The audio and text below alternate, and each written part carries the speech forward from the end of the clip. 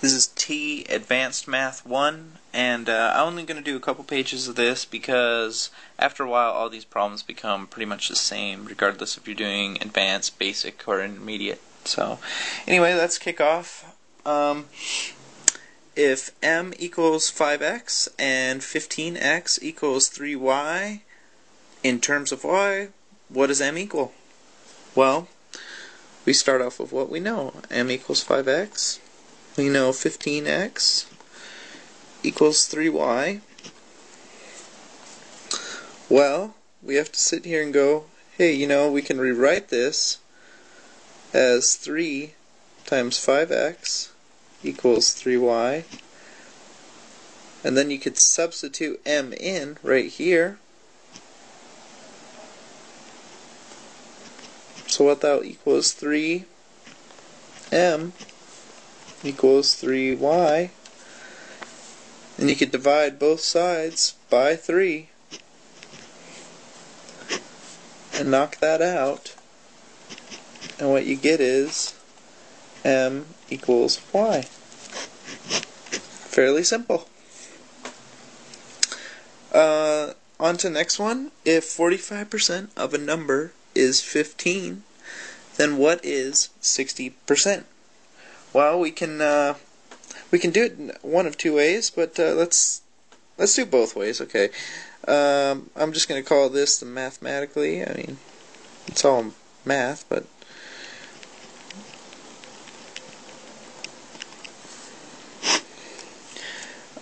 you'll find that n times 0.45, so 45% of a number equals 15. What you need to do for a mathematical approach is you need to solve for the number, so then you could backtrack it later. So what you do is you solve for this number, and you'll find what n equals. Then, once you have that solution, then you go n, whatever that number may be, times 0.6, and that will equal your final solution, which will be 20. I don't really appreciate this way, and I'm going to show you another way. So let me just give you a little dash here and a dash for the next way. This way is basically what you would call ratios. 15 is to 45% as x is to 60%, because we don't know what 60% is, right?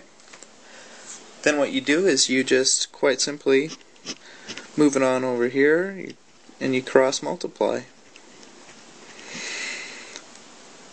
Cross multiplying, you go 15 times 60% equals 45% times x.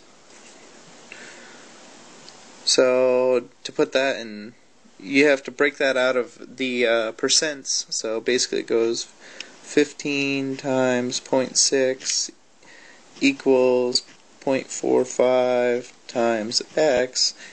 And Heather's calling, of course. And I'm going to finish this video real quick. And x equals that will equal 20 once again. So now let's finish up the movie let's do one more. X to the 10th power by x to the cubed, right? So that is the same thing as, now you have to remember that x to the 10th power over x cubed, that's the same thing as x times x times x times x dot dot dot. It goes out 10 times. All over x times x times x, just 3 times. Realize what this does mathematically is basically you just cancel 3 from the top and 3 from the bottom, and that'll equal x to the 7th.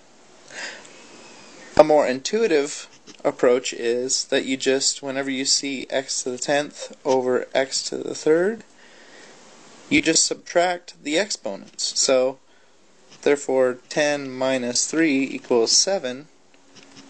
You can get x to the 7th. Very good.